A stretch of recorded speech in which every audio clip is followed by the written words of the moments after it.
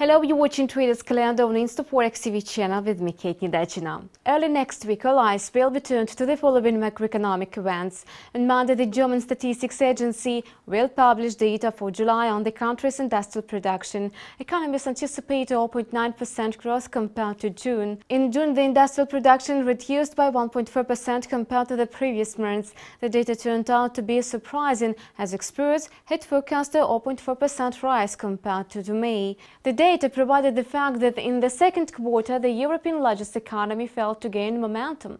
Nevertheless, a large number of orders in the manufacturing sector and confidence in the business area indicate an ongoing upward movement.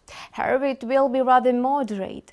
On Tuesday, the August report on the trade balance will be revealed in China.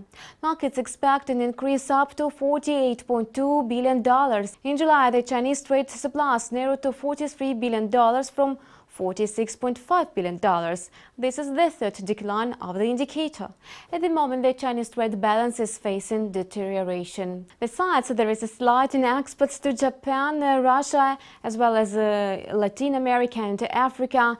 In the European Union countries, the exports reduction is not that obvious.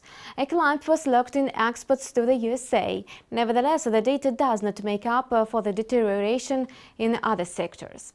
China's economic situation is still uncertain due to the recent events on the stock market and the yuan devaluation. On Wednesday, the Bank of Canada will hold the monetary policy meeting. Experts suppose that the key interest rate will be unchanged at 0.5%. In August, the Bank of Canada decided to cut the benchmark interest rate to a 5-year low amid a risk of economic recession in the second quarter. Moreover, the central bank lowered the GDP forecast for the current year to 1% from 1.9%.